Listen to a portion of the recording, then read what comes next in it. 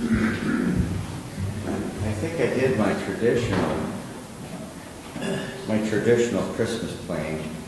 I got all the sharps messed up because there's so many sharps. Then when we went back to the key of G, I was playing sharps when I should have been playing naturals. And then when we did that Joy to the World, I didn't know Joy to the World was written in cut time. Is it always written in cut time? It's written, it's 2/4. So then without running through it from the start, I should have ran through it mentally. Go. When you get 2/3 of the way through and I want to do the beginning and it's cut time, I don't even know where I'm beginning. So I get brother all messed up on the time. Well, he wasn't messed up, but I was messed up until we get started. Then in the middle, there's this big hole without a hole, which we naturally always sing, which it goes to 4/4, and then it's all messed up. Not that you were messed up. I just do it the traditional way. It's the traditional way.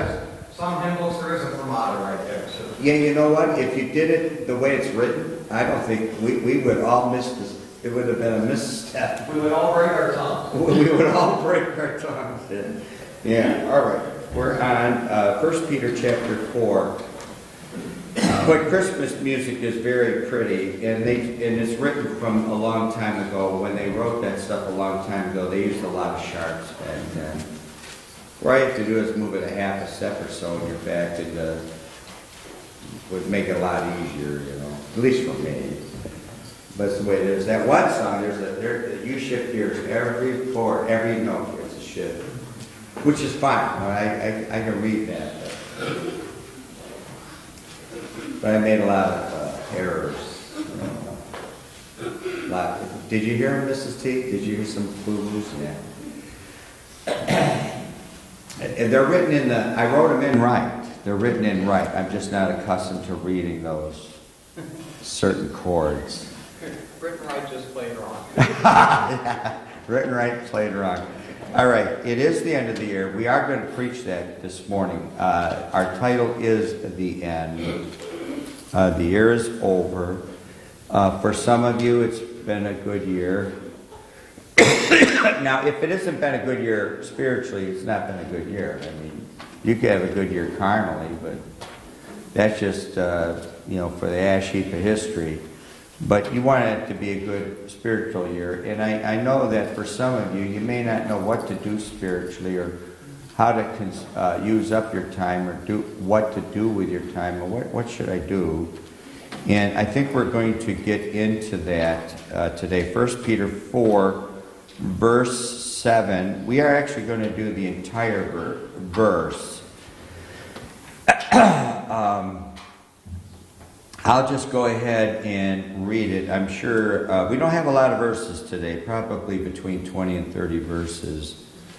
And I wrote this probably when I was sick, and I didn't write it on Friday because of the showing. My sister had come in, and I normally do this on a Friday. I did this on a Thursday, and this past week. And anyway, Father, bless our sermon today and our final service.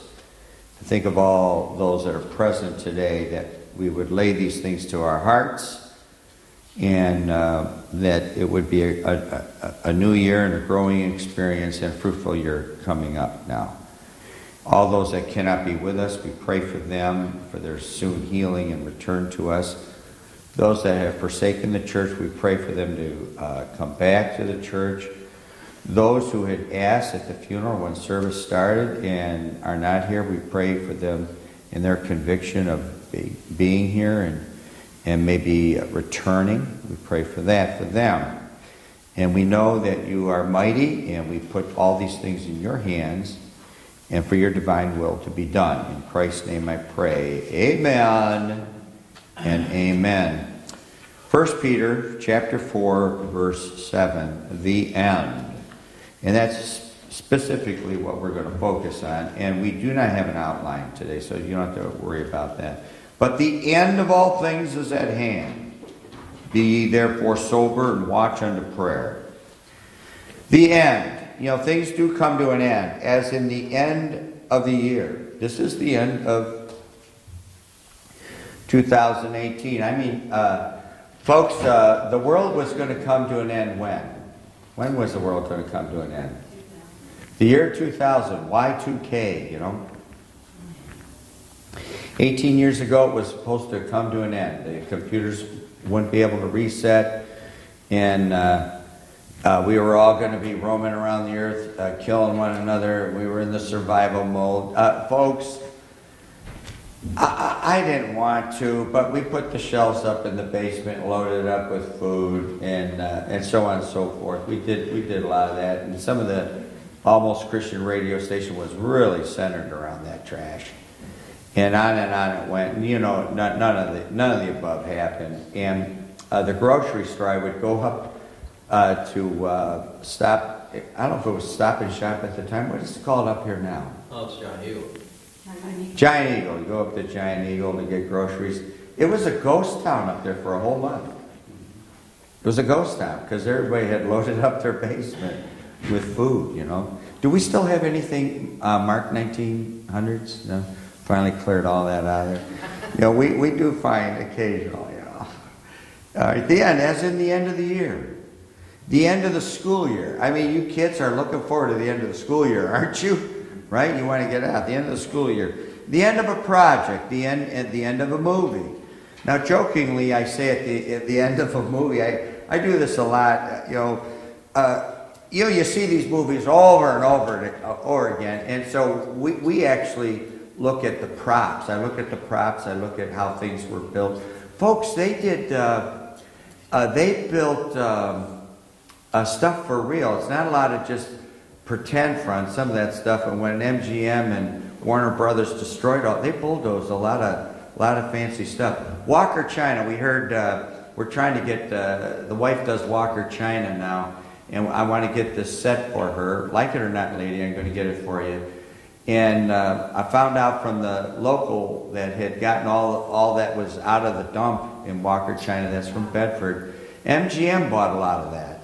So that in the movie sets, the other day I was watching a movie. I said, that looks like the one Herald. That's the name of the design and all. I said, that looks like your the China that you want. Yeah, it went worldwide. So a lot of that stuff that's in the sets it's the real deal, you know. And some of it was Walker China. But I say, jokingly, I say this at the end of a movie, when the hero dies, you know, somebody gets killed, I said, don't worry about it, he's in the next movie. You know, he really didn't get killed. You know, I do that. I mean, now rest assured, he wasn't killed. And he's okay. He'll be in the next movie. He made a couple more movies after this, and he really didn't die. He's only pretending. Or something going on in the movie. I said, now don't worry. This is all just pretend. It's all pretend. And when you start realizing it, and you realize how pretend it is, we were watching something last night. I said, man, I could have been an actor. I mean, I could do that. I don't know if I could do line for line like they do, but I could do that. I really could have done that. But it's really not the end, as you know, as the movie says, the end. And I always say the end, just just before the final song goes up, and then the words come up. Because you can guess when the end happens. The Bible says, "Surely there is an end." That is, what one possesses carnally now, there will be an end. What one is concerned with, what one is consumed with. And generally, we are consumed with that. That is the verse found in Proverbs 23, verse 18. Excuse me. For surely there's an end. That is an end to what one possesses. Now, the next part of the verse, though. And thine expectation shall not be cut off. That's the remainder of the verse. That is what one is promised. What's coming up. What one is promised. What's promised to come. Now, what our verse is today, 1 Peter 4, verse 7, kind of goes along it means the same thing, but the end of all things is at hand. What's right now? But be ye therefore sober and watch unto prayer. The end of this life what it really preaches, and forgive me if I'm coughing, but I have this thing, I just can't seem to shake it, and I will probably in a week or two. The end of this life and the promise of a better life to come. The heart of a real Christian is really taken off from this world. Our hearts are set here, but our life as a real Christian our heart should not be set here, but taken off from the world, and it should be set heavenward. Colossians chapter 3 doesn't say, that's not in my sermon, it just comes to me now. Set your affections on things above, right? Not things on this earth. Yet, there's still in this flesh, so much of the flesh hanging to it.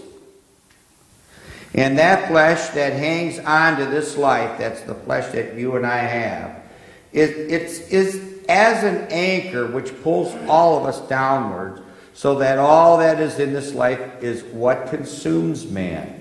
And we tend to do that. We may get our eyes heavenward, and then, then we finally look down again, and we get consumed with this life.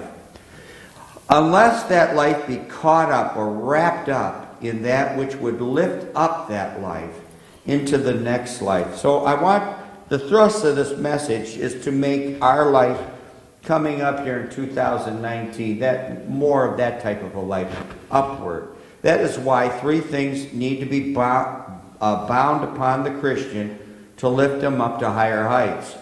Be ye therefore sober and watch unto prayer. That's the second part of our verse. Those are the three things: soberness, watchfulness, and prayerfulness. If you want a little outline, I'm not preaching on those things. But soberness, watchfulness, and prayerfulness would lift us up and have our eyes heavenward. These three duties of a Christian would lift him spiritually, that he be heaven-bound instead of bound to this earth. The desire of a man, what you desire. Whatever it is you desire is what you do. Whatever's here, whatever you desire, that's what you're going to do. The desire of a man, the doing of a man, and the destiny of a man dictates as to what drives the man forward, either to one of two places, this life or the next. Our Lord always commands us to look to the other side, always points us heavenward. Our Lord does that. If in this life only we have hope in Christ, we are of all men most miserable, the Bible says. I read this at the gravesite, only some of these verses that I'm going to read here today. But now is Christ risen from the dead and become the first fruits of them that slept. For since by man came death, by man came also the resurrection of the dead. For as in Adam all die, even so in Christ shall all be made alive. We live as if there will be no end to this life. That's how we live. We live like there really isn't going to be an end to this life. But folks, the curtain is going to fall. As if this life is the only life worth living. Like this is the only life worth living. The only life worth living. What is living this life worth? What is living this life worth? It is as laying up for yourselves treasures upon earth. Now, folks, you might say, well, why are you engraving your grandchildren's names in stainless steel and going to put them on the stone wall the kids build? Boy, that's a good question. I got to ask myself right now, on all this stone the kids put up, I really want ivy, English ivy growing all over. And the thought was, well, what if we move and the next person doesn't want any of the names on there? Now they could do a few things. They can either add names to it. They could do that if they were eclectic and artistic and inventive. Or they could just be a clod and rip them all off. You do whatever you want. It's not mine anymore. I told the wife, I said, well, if ivy grows over all of it and hides it, they'll live there for 10 or 20 years, and then all of a sudden they'll look behind them. They'll say, hey, there's names behind here. make this great discovery. Or I could look at those names and say, man, I want to see all those names in heaven. And do my best to win them to Jesus. I mean, man, you do with your time, and I guess, listen, folks, we all have our responsibilities in our goals in life. But what is living this life worth to most? It is as laying up for yourselves treasures upon earth, where moth and rust doth corrupt, and where thieves break through and steal. Now, my wife had said, well, for that ivy to grow up, that's going to be 50 or 100 years from now. The Lord is coming back before that. Is He? We can only hope, brother. He could come back while I'm preaching. He may come back in 200, 300, 400 years from now. We don't know. I know those that would guess the date, preachers that are dead, they'd get this. When their date didn't come up, they said, get ready, brothers, we're here for the long haul.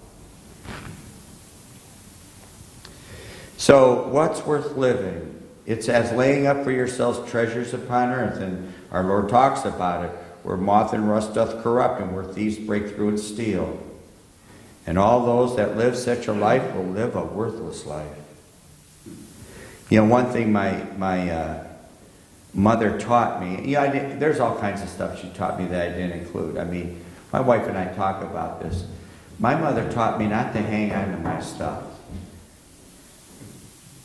because she hung on to her stuff. But she taught me a valuable lesson. The other day, I bought a plate, a handmade plate. It's handmade. You can tell it's handmade. It's not perfectly shaped. It's a little warped. It's got weaving on it and all. And Corey was there, and she was there. This is 2 or 3 days ago, or 4 days ago. She said, "Oh, I really like this plate. I really like this plate. It reminds me of my country." I said, "It's yours. What are we hanging on to it for?" And I told her, if you break it, don't tell me, just throw it away. If you damage it, because we damaged it on the way up, a certain kind of a damage, if you damage it, give it to me and I'll JB weld it. Because I did a little JB weld on it. And I said, they told us you can't serve food on that plate. I said, "Corey, you put crackers and cheese on there, and you entertain your Peruvian friends and your Mexican friends, and you just have a good time with that plate. Otherwise, it's just going to lay there at our house. There's got one of these big sea turtles on it." I said, "Do you have sea turtles in your country?" She said, "Yeah, at the coast at Lima, Lima, where she lived. That's where they have those turtles." Man, give it away, man. Amen. Piece by piece. And those that live for this life and store up treasures upon this earth, they consider not that there's an end to this life. Even death shall be no more. There's an end to this life. Even death will end. Psalm 9 verse 6 says, "O thou enemy, destructions are come to a perpetual end." There's a perpetual end to destructions. Not just an end, but a perpetual end. As if our Redeemer asks of death itself in the grave, "Where's thy sting? Where's thy victory?" As if standing over the devil and mocking him. The devil himself, for Christ hath destroyed him that had the power of death, that is the devil. And that's what will have a perpetual end. The spoiler is spoiled, and he who made men captive is led into captivity himself. I gave these. My mother had a definite testimony of when she had gotten saved. I personally preached, gave a testimony the day she got saved, 30-some years ago. In captives, folks, she's not captive. They're just the body. It's an empty shell. I have absolutely no reason to ever go to a cemetery. None, other than being asked. The wife and I, we just don't go back. After we got saved, we never go back. Only if somebody insists and wants us to point to something. We might do that. But, folks, she's absent from the body and present with the Lord. Amen. He who held the power of death has come to a perpetual end, that we may now have the promise of eternal life. The very first place eternal life is named in the Bible, the very first place it is named in the Bible is found in John 3:15. The verse before 3:16. Verse 3:15 is almost identical to verse 3:16. That whosoever believeth in him should not perish but have eternal life. The promise, which is given in the past, should not perish but have eternal life. And the possession that you and I have right now, the present, he that believeth on the Son hath everlasting life. Right now, the possession of it you and I have. But we don't experience the power of it until the future. And I will raise him up at the last day. But the end of all things is at hand, as our verse says. The end. This is the end of this year. This life will be over. And what have you done about it? I ask, what have you done about it this past year? What have you done? It says, lay not up for yourselves treasures upon earth, but lay up for yourselves treasures. And I read all those verses. Most people, that's what we do.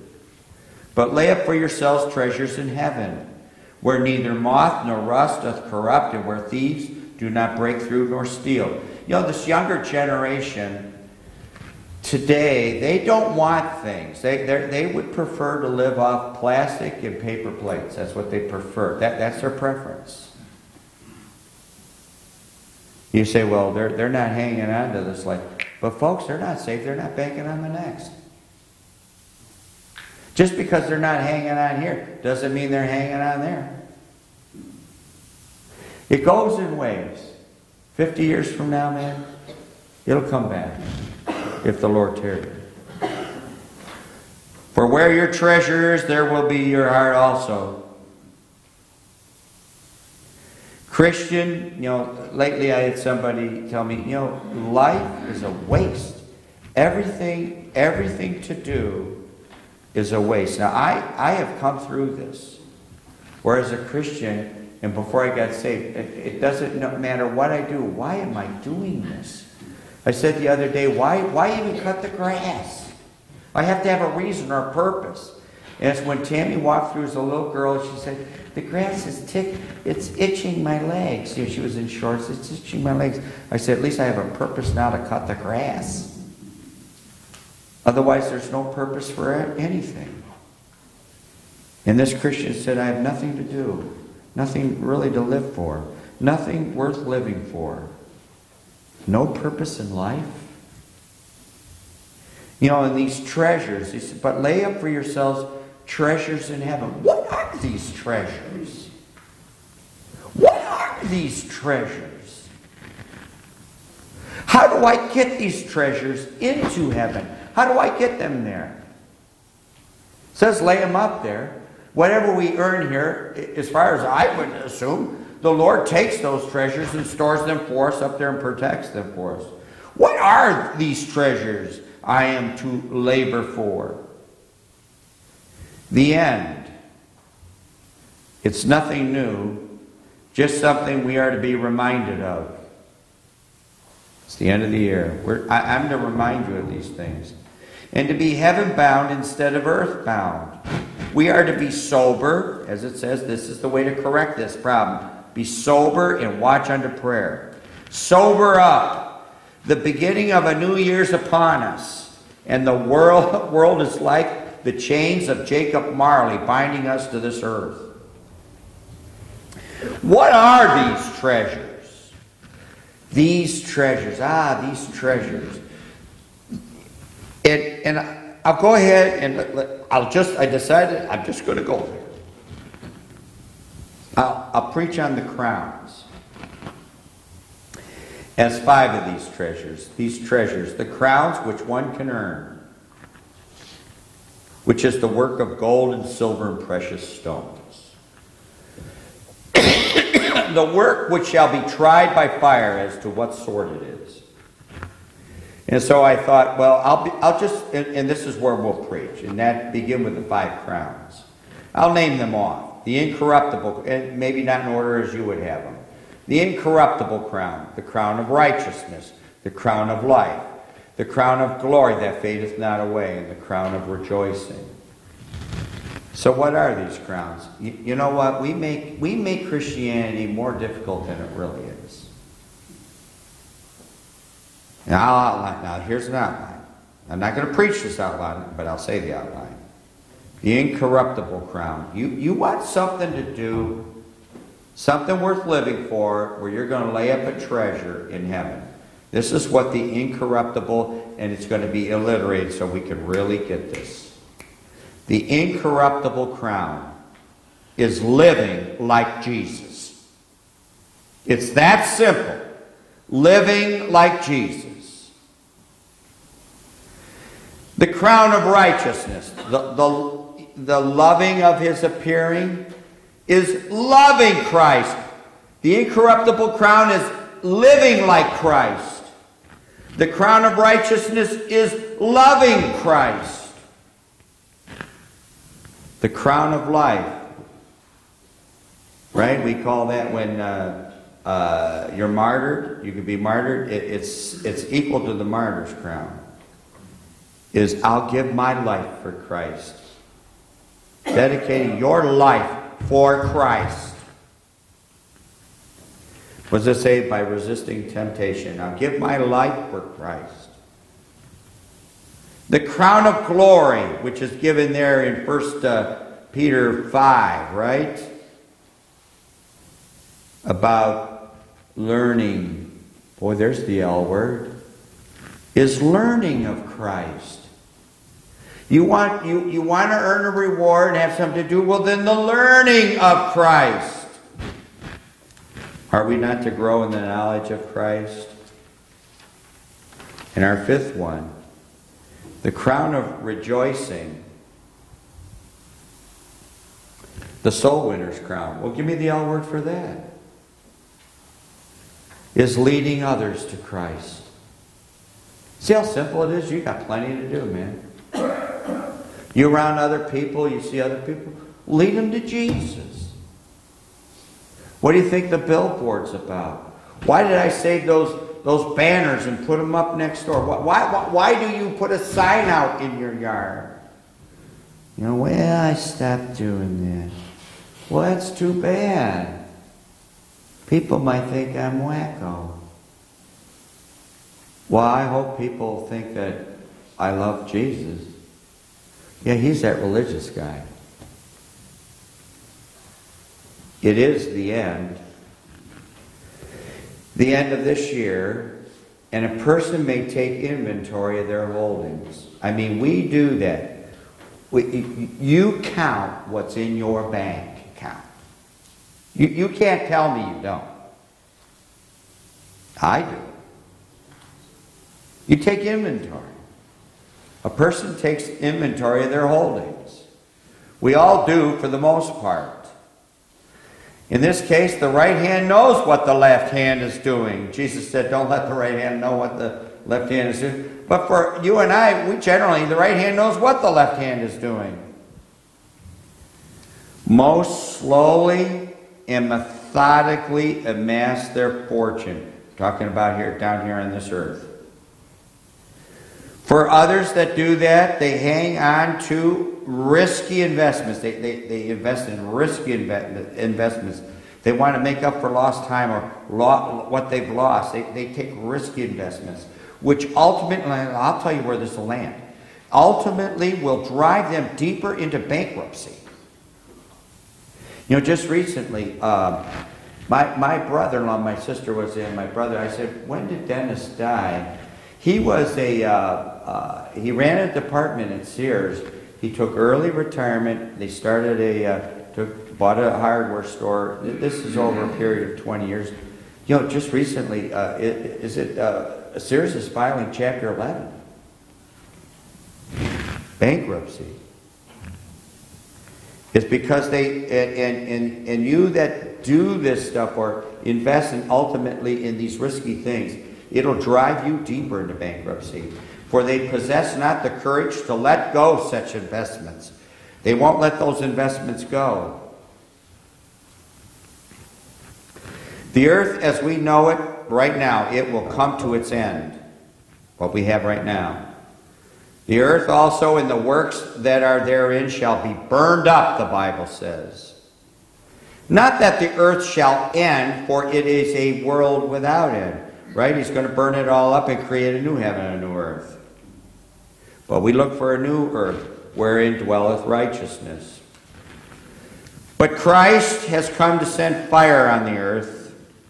And what will I, if it be already kindled, he says.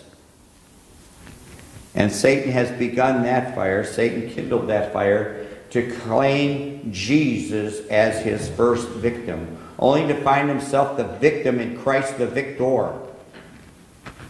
There's a lot of interesting things we could say about fire. Folks, he's going to burn this place up.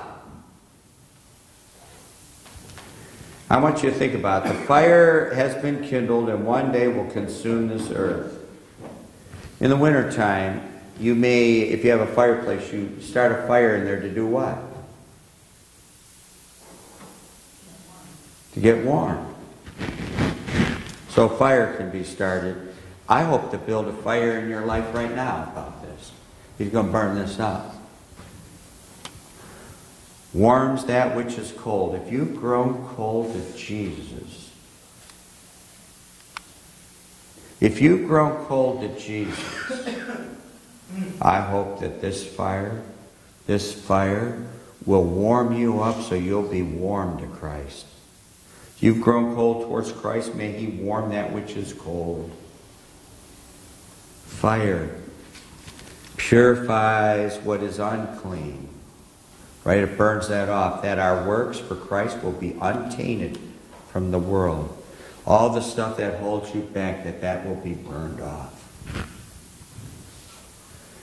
It consumes what is evil. Removes all that stands in your way of serving Christ. Kind of repeating that. Whatever stands in your way, the Lord wants to burn that off in 2019. Fire, it will burn up this earth. Fire is, the other day, man, I pulled something out of that lower oven of that woman. She's got this double oven.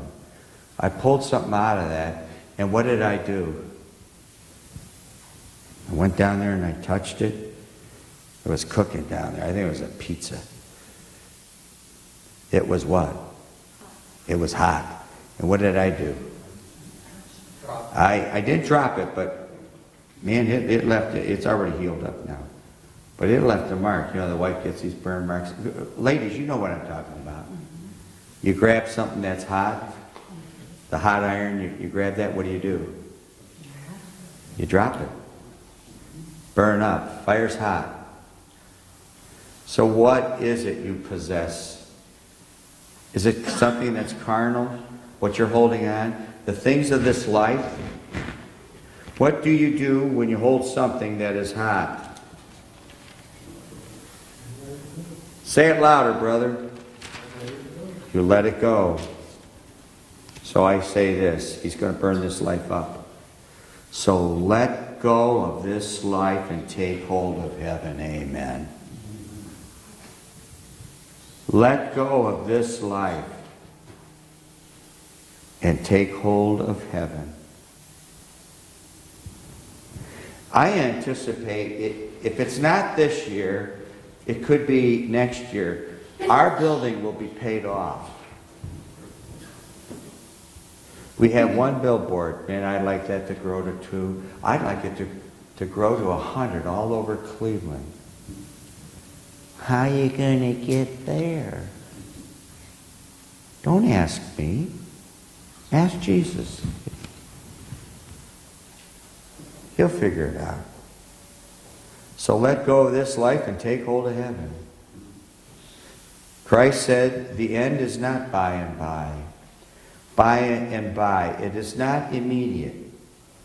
Divine patience is long-suffering. It is slowly accomplished. You know, it takes time for all this. Abraham waited 25 years.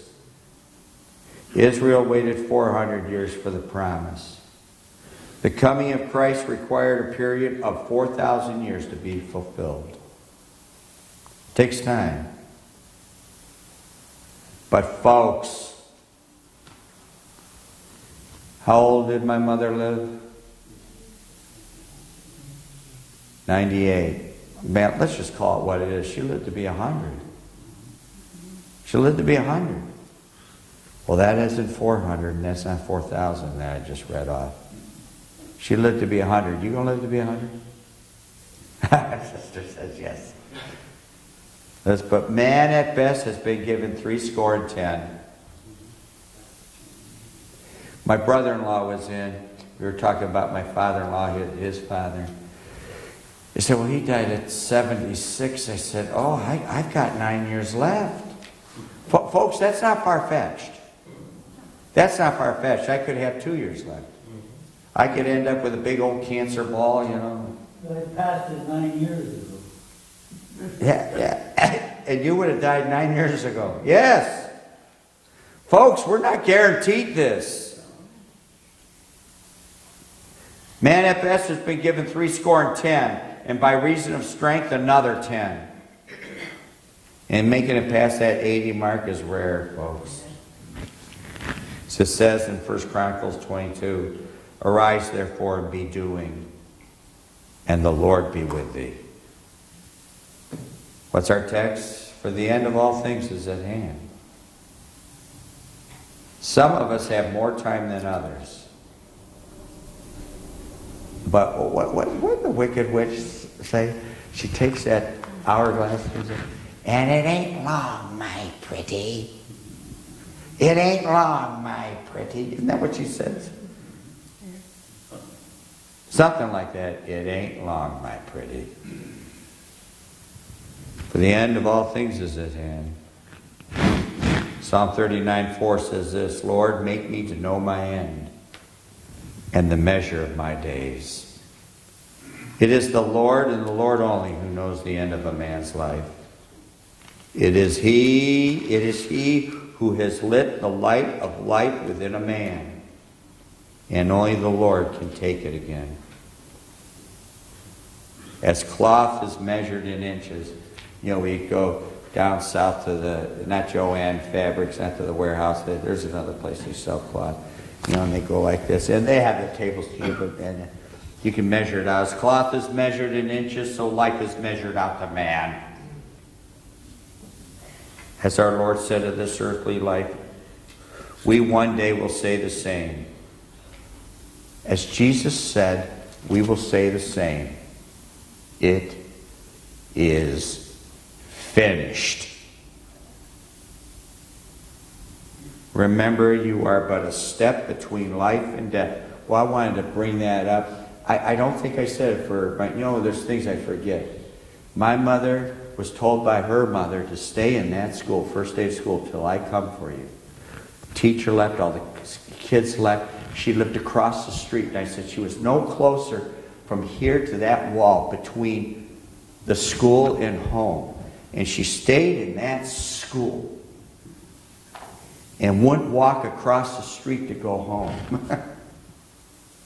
And she waited a long time all alone. Finally, her mother came over to get her. She said, why didn't you just walk home? It was a lonely road. I mean, we're talking just a little past horse and buggy days. There were no cars really on the street. Why didn't you go home? Well, you told me to stay here till I came. She did. Right? But basically the point was this life and going home was the next life. She's but one step away, just across the street. We're a step between life and death. When a person is saved, it is referred to as the beginning. That's what it's referred to. The Holy Ghost fell on them as on us at the beginning. And as surely there was a beginning, there will be an ending. As the twice told ending in Ezekiel, there's a twice told ending. An end is come! The end is come! It watcheth for thee, behold, it is come. The end will come. How can I know these things?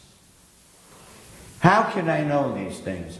I said yesterday at the funeral, I opened up with, may as well get this over with. These lessons, basically, the first thing I said, you're all born in the devil's family, and the only way out of that is to get into God's family, and that is by adoption. May as well get this out of the way, you're all damn hell, How can I know these things? Now, how can you say, my job was just to tell the truth. And how can I know these things? How are such things revealed to one and not to another? How? How is it revealed to me and not to somebody else? David writes this, until I went into the sanctuary of God. Here. Until I went into the sanctuary of God. When one enters the book that's in your lap, till you enter into this book that's in your lap, it is as if one has entered into the holy place where dwells the God of eternity. The place where the seeing eye can view things invisible in there. That is when he who sees such things can say, the rest of this verse, till I went into the sanctuary. Then understood I their end. It's all about the end. Then I understood their end. It's only by being in church and only by being in this book do we know the facts. There are those whose end is bitter as wormwood. That's a verse, folks. And those whose end are as the ways of death. But for us who are Christ, he loves us unto the end. By the way, does he love us more? I weigh this. Does he love us more or less? Did his love peak and did it go down and up and down? Now think about it. No greater love. When he died on that cross is when he loved us the most. He still loves us. But when he loved us the most, when his love for us peaked, when he died on that cross. He loves us unto the end.